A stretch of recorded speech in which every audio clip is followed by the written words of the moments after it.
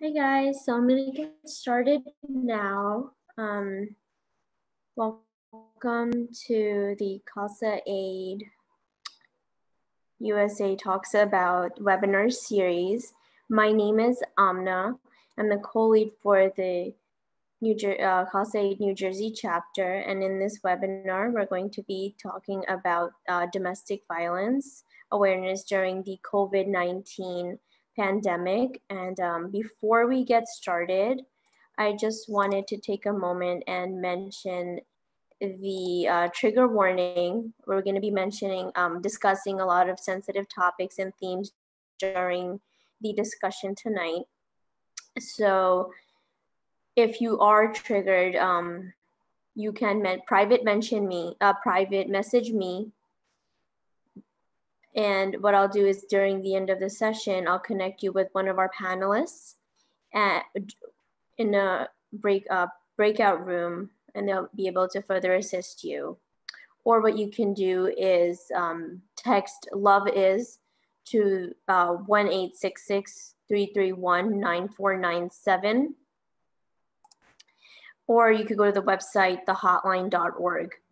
What we recommend is using the safest option possible for yourself. If you'd like to take a screenshot of this screen, you can do that. Or in the text box, you'll see that Margaret will be posting the same information for you as well. So I'll give you a second to take a screenshot of that.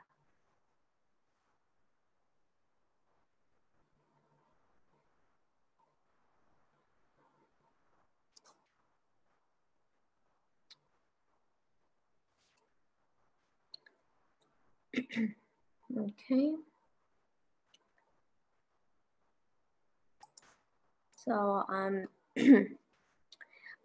before getting started, I just want to take a moment to discuss what Khalsa Aid is and what it's about. So Khalsa Aid is a nonprofit humanitarian organization which was founded in 1999, and it supports victims of natural or man-made disasters internationally for over 20 years. We have worked on many humanitarian projects successfully all over the world. Khalsa Aid is founded on the fundamentals of the Sikh religion, the core of which is service to humanity and the prosperity of all. Khalsa Aid USA for the last 2 years has been focused on supporting underserved local communities such as veterans, homeless families, including the empowerment of survivors of domestic violence. Domestic violence, unfortunately, is a hidden threat in all of our communities. During the current COVID-19 pandemic and the subsequent lockdowns, we've seen an increase in the reporting of the domestic violence cases. Domestic violence is a term that automatically triggers most of us to think of physical violence. However, many of the facets of domestic violence are not physical. And the aim here tonight is to raise awareness of the non-physical aspects of the abuse. And that's what we'd like to focus on tonight. Now I'd like each of the panelists to introduce themselves. We'll start with Margaret Abrams from Women Rising. Good afternoon, everyone. My name is Margaret Abrams, and I am the Domestic Violence Response Team Coordinator of Hudson County for Women Rising. Women Rising assists women and their families to achieve self-sufficiency and live safe, fulfilling, and productive lives through social services, economic development, and advocacy services. I am also a nationally credentialed advanced domestic violence intervention specialist. I am also a community educator, support group facility, and a cut it out trainer. I've been in the field for over 18 years now, and I've been providing services to Women Rising clients and the Hudson County community for over 15 years. And I just have to say, it's an absolute honor to be a panelist today. And thank you so much for allowing us to bring domestic violence to the forefront, because in doing so, we're saving lives and creating healthy families, and that creates healthy communities. So thank you. Thank you so much, Margaret. Stephanie? Hi, I am Stephanie Klotz. I'm the Professional Training Manager at JBWS, which is the Domestic Violence Agency for Morris County, New Jersey. We offer a full range of services for everyone, individual and family members that are impacted by abuse, regardless of race, gender, or the type of experience that they abuse. And I want to echo Margaret's sentiments that I'm really excited to be here to help spread awareness about the issue and keep the community informed. Thank you, Stephanie. Azaadi? Hi, everyone. My name is Azaadi. My pronouns are they, them, and I'm a youth counselor, youth mental health counselor and advocate at Sakhi for South Asian Women, which is an organization that is based, it's a nonprofit that's based out of New York City. We have an office in Queens and in Manhattan. And what we do is serve South Asian survivors of gender-based violence, regardless, again, of their gender, also racial background, ethnic background, country of origin. But we do specialize in services that are catered to folks who might not speak English and might speak South Asian languages or other have other cultural needs that come up in as part of their journey towards seeking the end to their gender-based violence that they might be experiencing. Great. Thank you. Thank you for your introductions. You all have a wealth of experience and expertise in this area. And I'd like to start the discussion for today. Domestic abuse is a continuing threat in all of our communities. Could you please discuss why a panel in domestic violence awareness is even more relevant this year? I'd like to start with Stephanie. I think, this year we've all been so isolated, and that is one of the main issues that survivors are facing as they're navigating an abusive home. And so, I think that it's really important that we take advantage of reaching people virtually. And then I think a panel is great because bringing different perspectives together is always important. Everyone has a different lens that they see things through. So I always love the opportunity to hear multiple voices about the same issue. Thank you. Margaret, would you like to add? Yes, it's only through opportunities such as this that we could actually take part in educating others on abusive relationships and how to help someone they may love or know and inform those in need of the services that are available. It's even more important at this time because of the new control tactics that abusers have developed, the increased isolation, minimal contact with support systems, limited access to services, and higher levels of stress, fear, and depression, which we all know cause abuse to escalate.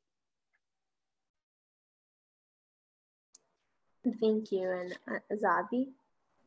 Yeah, I'll echo what the other panelists have said. In times of crisis, violence against any historically marginalized and oppressed group increases. And we see this in times of natural disasters as well as man-made crises all around the world. Insecurity and uncertainty, whether it has to do with food or employment, housing, or any other need, always leads to higher rates of all forms of violence. This is the case also with gender-based violence.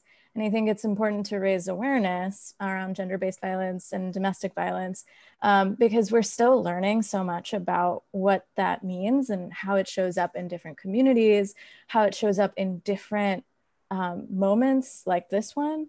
And because COVID is so related to higher rates of unemployment, housing, and food insecurity, it's all the more important that we address the sort of minute ways in which the sort of specific ways in which COVID is being used as a tactic of control. I wholeheartedly agree with that. Thank you. For the next discussion point, we'd like to discuss the general perception of domestic abuse centers around physical abuse. But abuse is not always physical. Based on your organization's outreach, could you speak to some of the other aspects of abuse? Margaret? Well, clients come to us physically, emotionally, sexually, and or economically abused, just to name a few scenarios. But I think what I want to bring attention to is the digital abuse, because many people don't look at digital abuse as though that could be, endangering others' lives. But with digital abuse, we know is the behavior of using the technologies and or social media networking to intimidate, harass, threaten, the current or ex-partner, family member, roommate, whatever. And some of the tactics that are used are, something as simple as, but I'm not minimizing it, demanding passwords, checking cell phones, cyberbullying, non-consensual sexting, excessive or threatening text, stalking on social media. And one of the most dangerous is GPS tracking. And many people don't realize that, GPS tracking is taking place on your phone in all social media. If you take a picture and post it on certain website, certain social media platforms, some of them actually come up with the location that you're currently at. So imagine if you're a victim survivor of domestic violence and here you are just maybe casually, crossing the street and somebody's there taking a picture, and then that picture is, put out there on social media, that abuser may see you in the background. And we have actually experienced that with one of our clients where their location was found due to a video that was posted live. Actually, it went live, and they were found out. Their location was disclosed, and they didn't even give consent to be in that video. So one thing that I would like really to get out with the digital abuse is truly be mindful of posting pictures, people that are going to be in the picture, making sure that you're getting that consent from them to post it, and really shutting down whatever it is that may give access to your location. If you are a victim survivor, if you're a family friend, or even just a community member, be mindful of the people that are around you and make sure that you get consent. Thank you. That was very insightful. Stephanie? Absolutely. I definitely want to echo Margaret's sentiments about technology abuse and add that it might often just start off with, especially with the younger people, really cute, oh, let's share our location so that we, can make sure we're safe. So to really watch out for something like that, even just early on in the relationship. I also want to highlight emotional abuse. This is one that when I was seeing clients, they always talk about as really having more of an impact for them than the physical. A lot of my clients, I worked in a longer term facility, and it would be years later and they'd say, you know what, it's the words that this person said to me are still the words I'm using to beat myself up when I make a mistake. And it's so much harder to shake. And it's also so much harder to identify, right? If someone hits me and they leave a mark, I can look in the mirror and see visually that someone's done something wrong to me. But if they chip away at my self-esteem, when I look in the mirror, I just see whatever picture they've painted, right? And it's much harder to identify. I also, there's an article that was posted in a HuffPost maybe 5 years ago called "He Never Hit Me." And it really highlights that emotional and psychological abuse. And I think it can be hard for survivors to say this is abuse because we think it has to be violent, because we think that there is always that physical component. And it's like, oh, well, it's not that, right? But there's so many other things that go into the abuse that build those barricades around people and keep them from being able to get free. Beyond that physical abuse. Could you give an example of a type of comment? that could be Sure. perceived as? I think that there's a lot of different ways. It could be as much as, riding on the coattails of my own negative self-talk. So if I mess something up and I'm like, oh, like I burned that thing, and my friend would be like, whatever, you'll like do it great next time, or it's not that big of a deal. My abusive partner might be like, yeah, you can't get anything right. Right. And so just kind of like, you're not expecting that, right? You're not going to notice it because you're already maybe in that space of like beating yourself up.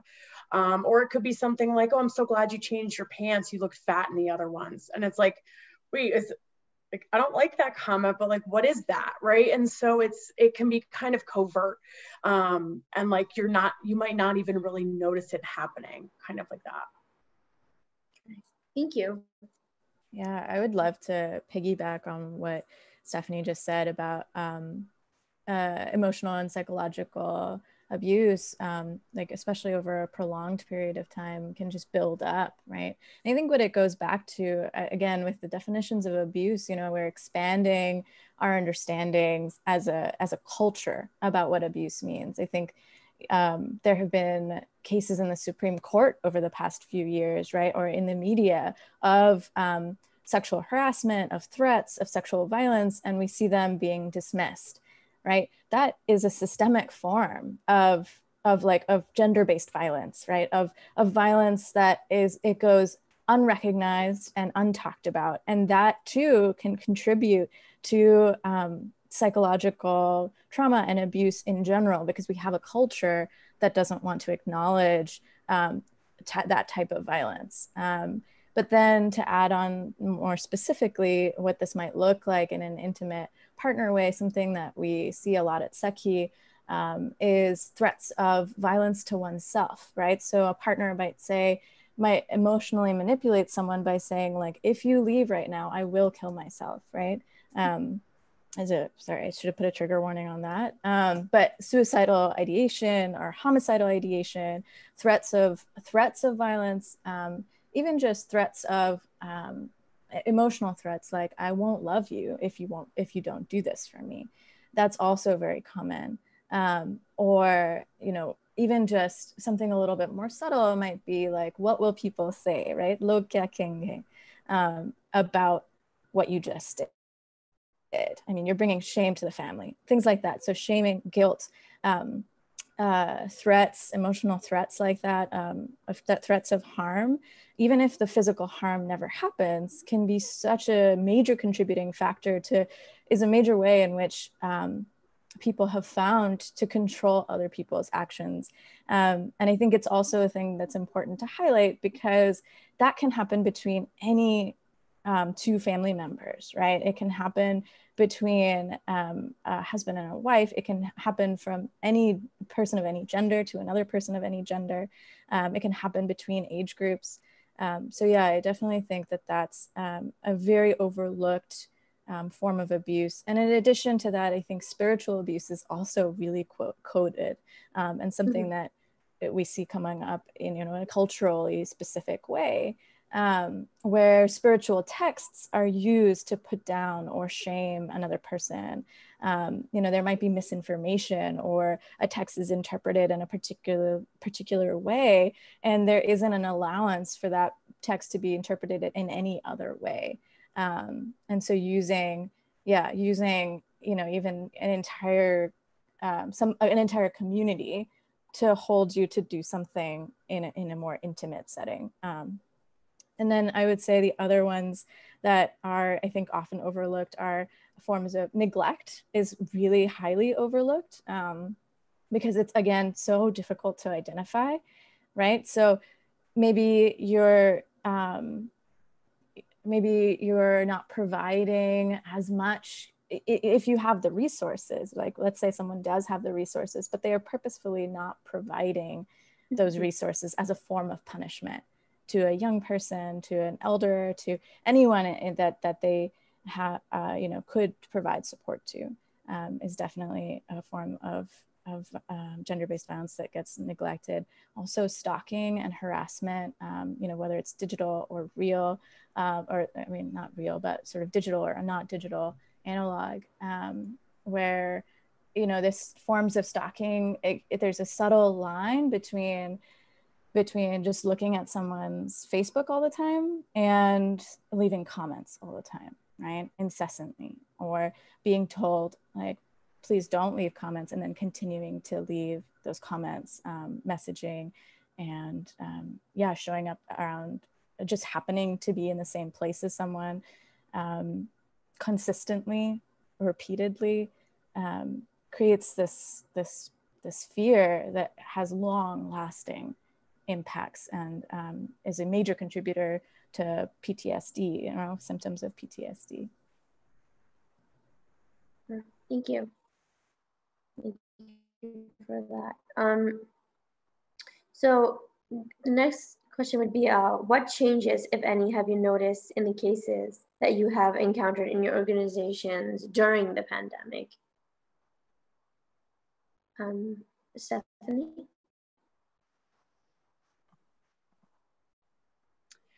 We've seen quite a bit of change with our crisis response team, our volunteers that are meeting with people down at the police station and getting them information right after an incident happens. That the manager in that program is reporting seeing a lot more mental health related cases. And that makes sense, right? When you think about what's going on during COVID, all of our mental health is not the best it could be right now. And we're all, I think, struggling. No one's their best self. And so I think that makes sense. Certainly, I want to be really clear that you don't have to have a mental health issue in order to be abused or abusive to your partner. I also want to be really clear that just because you're abused by a partner doesn't mean you're going to have a mental health issue. Those are some kind of common misconceptions. That being said, if you are someone that struggles with mental health issues and you're navigating an abusive relationship, or you're someone that abuses your partner, that is going to make it more dangerous, right? And it's going to escalate the situation and really kind of turn the volume up. We've also seen with that, I really especially want to highlight PTSD, right? Even for survivors that have left the relationship, some of the issues that we're navigating are similar to that, right? We're really under a lot of control. And so for people that are still just kind of navigating that aftermath, there's been a lot of trigger of that PTSD as well. Thank you. Margaret? Well, during the pandemic, I've heard of new tactics being used by abusers that I would have never imagined and have never heard of from past clients. Clients have been told that the police departments were shut down, so there was nobody to come and help them if they called, withholding sanitizing items from them, increased food insecurities, threatening to give them COVID. If there was co-parenting that was taking place with an ex-partner, when they had the children with them, they had stated they wouldn't return them out of fear of the other parent, the one that is the survivor in it. The other parent was continuing to work, and they felt as though the children were at risk of contracting COVID due to their jobs. So it was just an increasing amount of new tactics that we heard of that we never ever imagined would ever take place. It's kind of like, just when you think you've heard everything and there's not one situation that you haven't heard, then something like this comes into play and you say, wow, we would have never thought that would be used as a tactic. Hand sanitizer, bleach, we would have never thought that would have come into play, but it has during the pandemic. Right. Thank you. Azaadi? Yeah, we were talking about the importance of having this panel, and I'm absorbing it even as we're having it, because it's wild, listening to Margaret talk about the use of COVID as a as a tool of control. And it is so to hear that it's happening in other places, right? That there are trends in the ways in which people abuse and the ways in people try to maintain power in their relationships. So we've definitely seen that, the use of COVID as a tool of control, threatening to infect, folks threatening to infect immune compromised folks by saying like, oh, I'm going to bring this home to you. Misinformation about the virus, right? Everything from it being unreal, saying that it doesn't exist, to restricting access to life outside of the home because of COVID. I mean, to an extreme degree, restricting access to life outside of the home. Or like, and in relation to that, sort of exaggerating, in the ways in which you can get COVID, ignoring that the sort of medical guidelines around that. And then using shame, right? Saying that the person could that someone could bring COVID home if they leave, or blaming someone for COVID infections or other types of infections that someone might be carrying. Like, oh, I'm feeling sick now, like this is all your fault.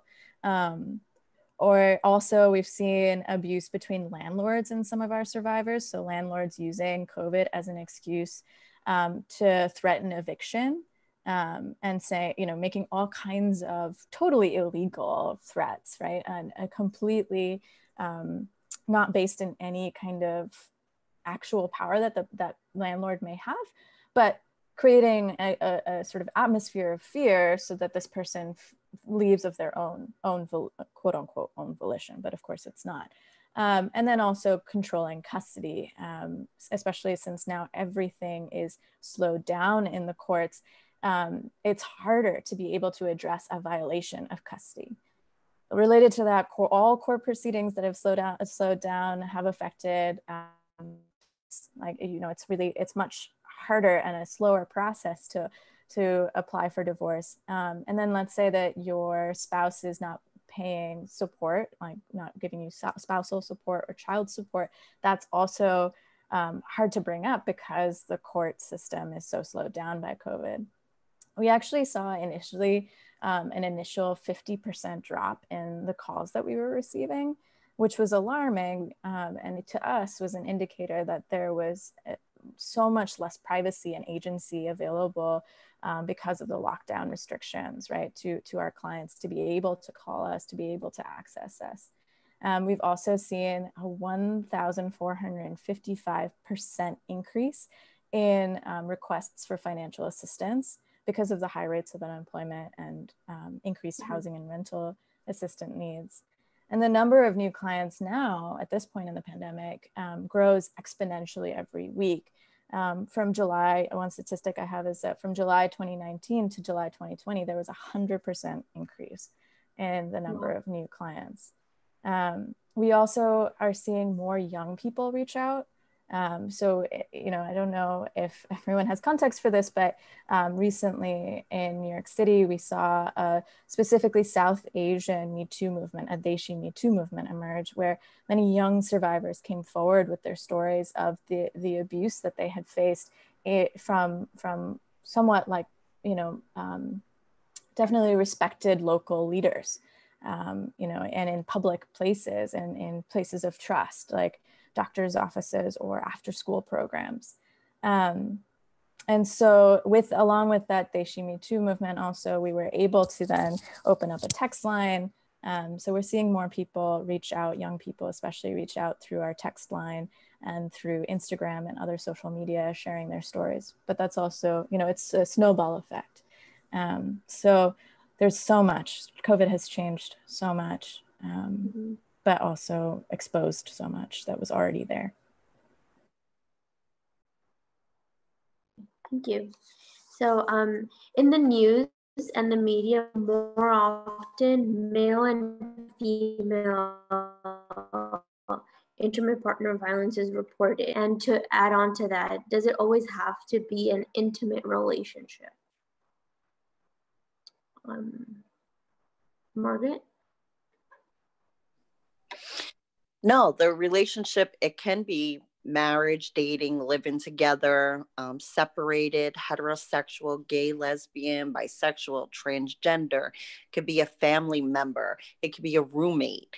So there's, it's a wide variety of people. I mean, there has to be some type of relationship. I mean, even if you're dating and, your teenagers, if there's a child in common or if there's a pregnancy, then you have your own rights within the state of New Jersey to file charges and file for protection orders. But in all reality, I mean, domestic violence, there are no prejudices, it affects any age, sex, race, religion, culture, educational, social, occupational background. There is no,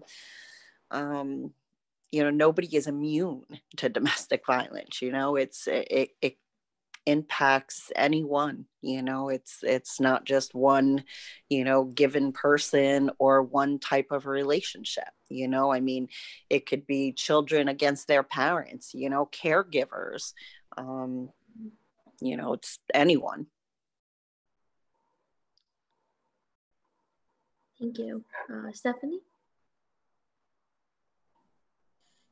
Yeah, I think this is one of the most common misconceptions about domestic violence. It's because that's really how the movement started, was with battered women. My agency changed their name recently from Jersey Battered Women's Services to be just JBWS, really with the idea that we don't want anyone that doesn't identify as a battered woman to feel like they can't be included in our services, right? It's this dynamic, right, where one person is using these tactics to have power and control over another person. And it's, it is across any relationship because these are the tactics that work, right? And in our society, we're taught that people should have power and control over each other, right? And that's something to be sought after. And so if that's something that you are seeking, and these are the tactics that work, then in any relationship where you're seeking that, these are the tactics that you're going to use. And so my agency and all agencies really identify that it's this dynamic that's the issue, not really who is the person that's using abuse and who's the person that's being abused. And I also want to mention one of the statistics that I find most interesting is that, people that are abusive to their partners don't have to grow up in a home where there was abuse, right? And that, I think a lot of the time we think that everyone that uses these tactics grew up in a home where they witnessed it. And that's not the case. You can learn it from society. You can learn it from your friends. And that's because we're taught that you should have power and control. And these are the tactics that you use in order to get that, and they work. That it really is just about any relationship, right? You see it in bullying with friends, right? It's the same tactics. It's the same dynamics. That's the issue, right? It's that dynamic of one person being abusive to get that power and control. Thank you. Azaadi? Yeah, Stephanie, thanks for saying that, because because I work with youth, I do a lot of psychoeducation around what abuse looks like. And one of the things I've been doing is looking at moments in culture, pop culture, where we see abusive dynamics and relationship dynamics being held up, right? Just like reality television and songs, in Bollywood movies, it's all over the place. It's all over the place. And it's so normalized. And actually, healthy relationships, what is that? A lot of my young people are like, I don't know what that means. I just want a relationship, what is, what do you mean a healthy relationship? And it's an interesting question, because there aren't that many easy references to point to, and I really have to sift through material to find them. They do exist. And I think also just calling from, asking, I often ask my youth what they how they want to be treated by other people, and I'm, as a basic guideline, is explore treating another person the same way you want to be treated. It's a more nuanced, bigger conversation. But just to echo what our other panelists have said, definitely anyone can cause harm to anyone else, including people who have been harmed, right? I think that's something that we don't often talk about, we can sometimes take agency away from folks who have experienced harm. And, you know, I think historically we've talked about victims of sexual assault, and it's like the typical image you get is of a very sort of like a feminine presenting person with a physical abuse like visible on their face, when it's actually, there's like a whole range of different types of abuse that we've covered here that, you know, that picture wouldn't represent.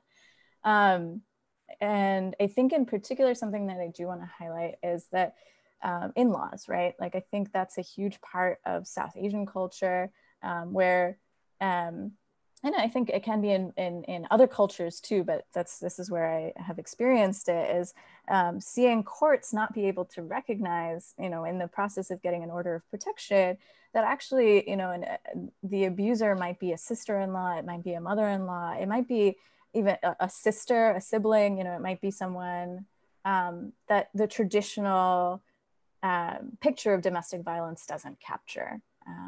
So yeah, I just, anyone, anywhere can do it to anyone.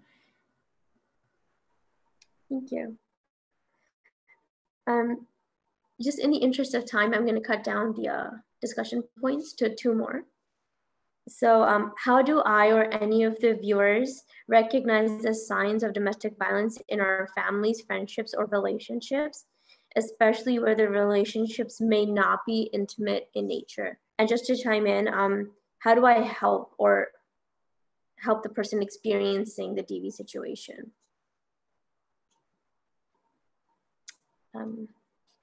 Stephanie? This is such an important question. And I think, you know, really, you can see if someone is fearful of their partner, if they are, you know, if their partner cuts them down emotionally in front of you, if it's something that you wouldn't want your partner to say to you, or you're like, I don't like that you said that about my friend or my loved one.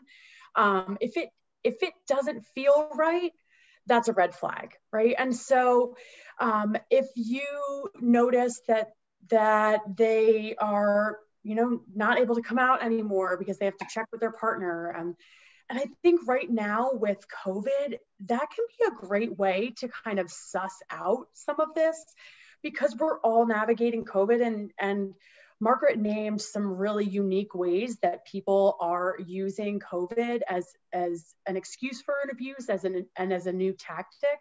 And so if you're able to engage people in conversation of, you know, what's it like? And they're like, oh, well, you know, my partner needs the wipes because their job this, right? So I don't really have access to them. The kids and I have to just try to wash our hands when we can, or we don't get the sanitizer, right? And if you see some of those things, right, that you see this imbalance, and, you know, I'm really scared. You know, my partner said, I can't see you because they're scared that I'm going to bring home COVID, even though their partner's out all around town doing whatever. It doesn't have to make sense, right? But you can notice that there are imbalances in that relationship, right? Or a fear dynamic, or this dynamic of, I can't make a decision without this person.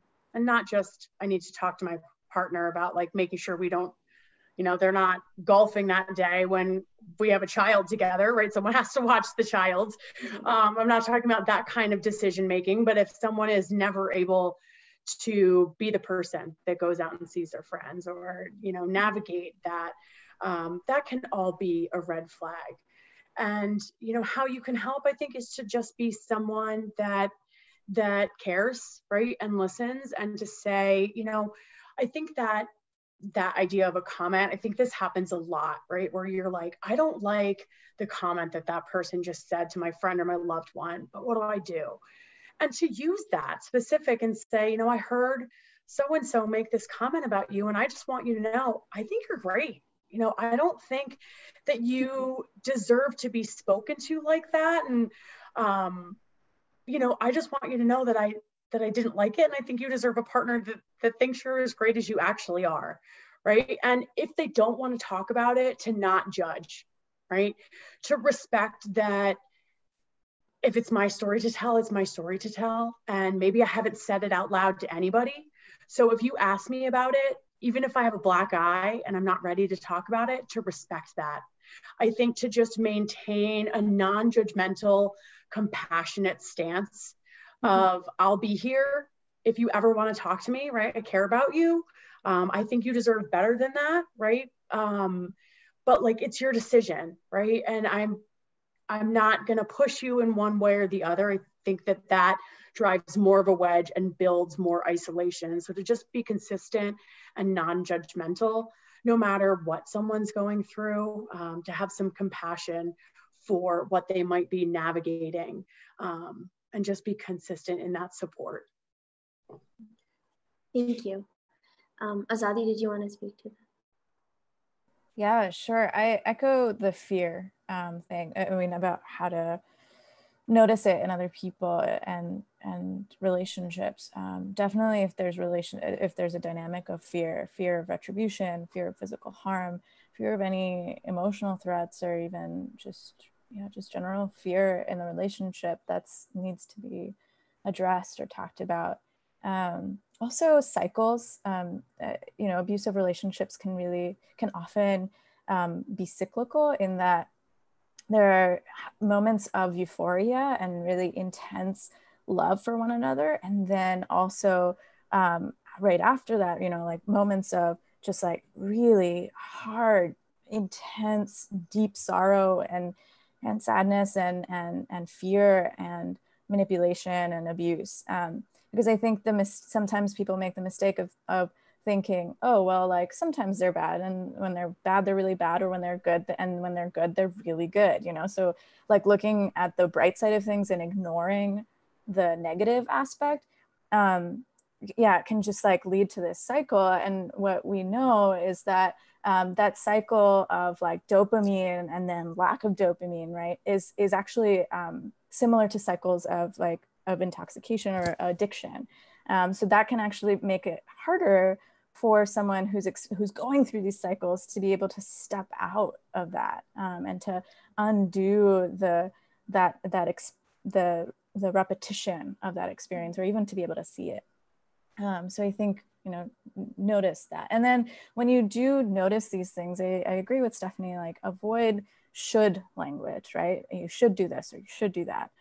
Because telling them what they should or shouldn't do can be re-triggering, disheartening, and is only like another person telling them what they should do. Instead, I would encourage people to share their concerns by naming observations, right? Concrete observations. I saw this thing happen, and then attaching a feeling to that. Like how did that observation, how did what you observed make you feel?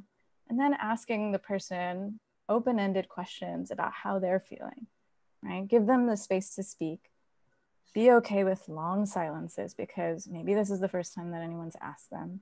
Maybe they're not often encouraged to speak up. And maybe, there's like a whole slew of things. Patience, I think, is really important. Affirm their feelings, and then respect that person's right to self-determination over everything else. Don't force them to do anything that they don't want to do, because that only takes their agency away yet again. Thank you. And Margaret? Some of the signs would be low self-esteem, maybe overly apologetic for things, changes in sleeping or eating patterns, anxious or on edge, like if a phone call comes in and it may be the abuser getting to the phone on time, responding to the text message as quickly as possible. There may be substance abuse. They may never have used a substance in the past, but being in this relationship, they are now self-medicating.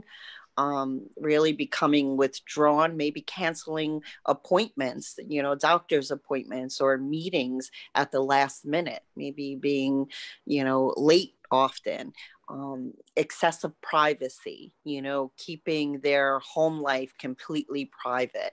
And, most important,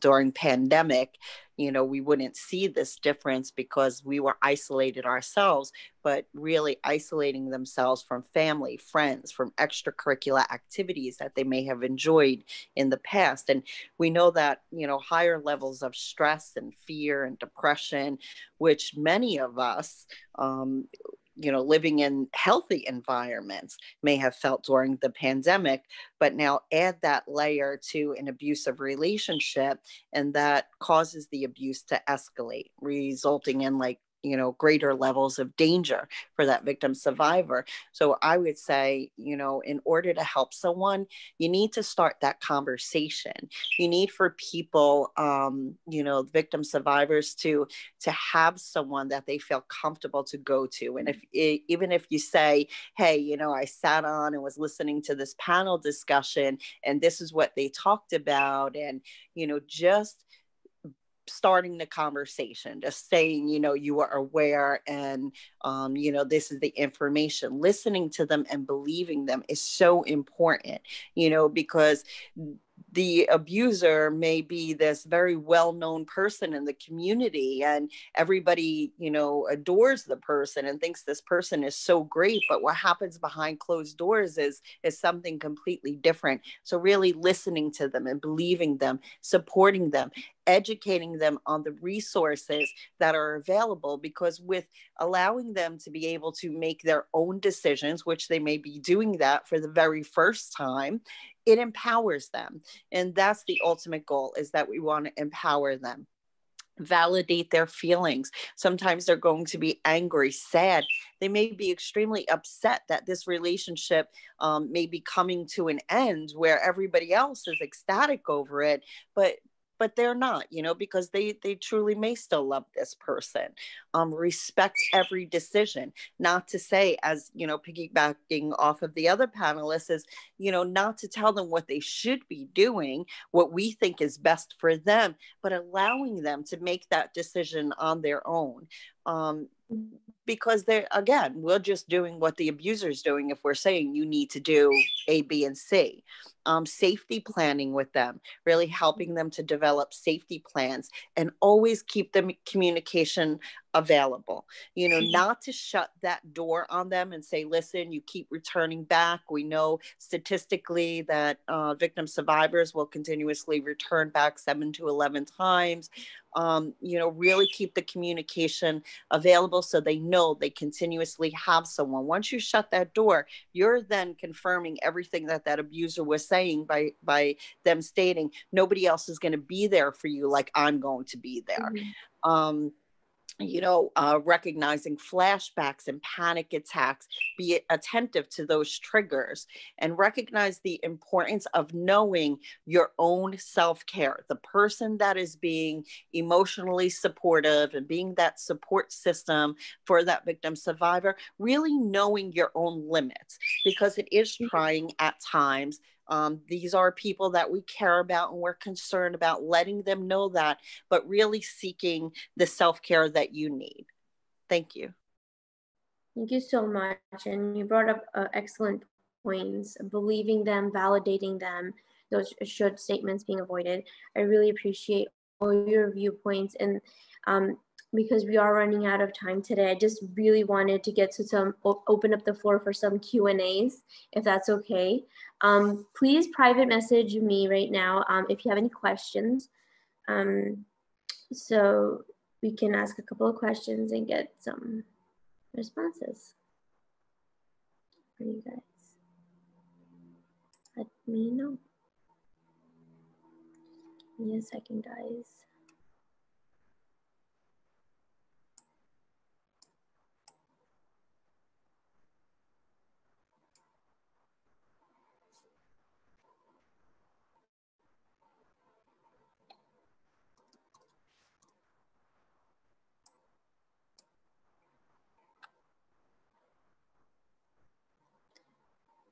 The one question that has come in is do men really suffer from domestic violence? If anybody would like to take that question, because men are stronger, so is it really an issue? Yeah, I can talk about that. Okay. So I think it's a huge generalization, right, about who men are and what they look like. 'Cause like there's a lot of questions that, you know, it's like things vary so much depending on one's age, depending on one's background, like as we mentioned, not all abuse is physical either. So it's not always about how physically strong someone is. So I would, you know, venture to ask, like, there are lots of different types of abuse. There are lots of different types of men. You know, there's trans men, there's young boys. Are we calling them men? You know, like 7-year-old, 8-year-old young children, 17-year-olds, you know, elderly people in their 80s and their 90s.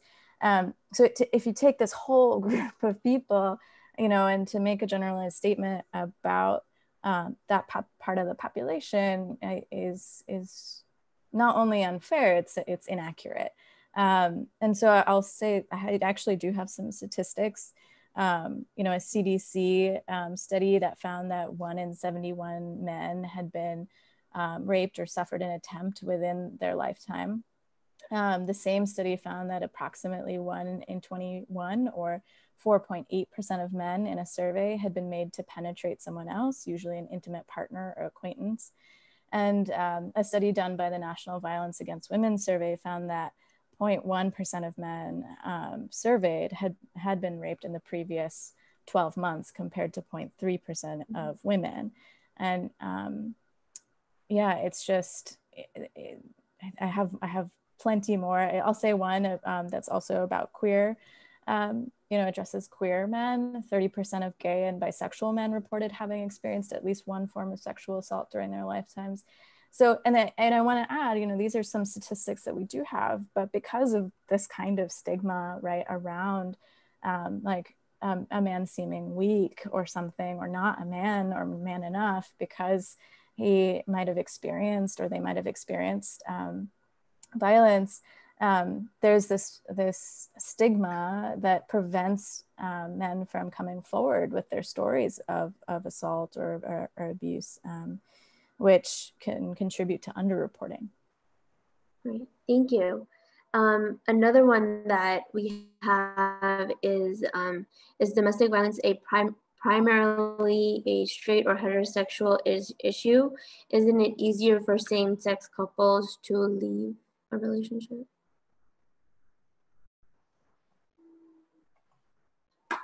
I can answer this one. And I think it really piggybacks off what Azaadi just said, that really it's not about who you are or who's physically stronger. It really is just about this dynamic and about one person having power and control over the other. And I think I want to add that there's not a lot of funding for this issue, unfortunately, and there's even less funding for the LGBTQ+ community.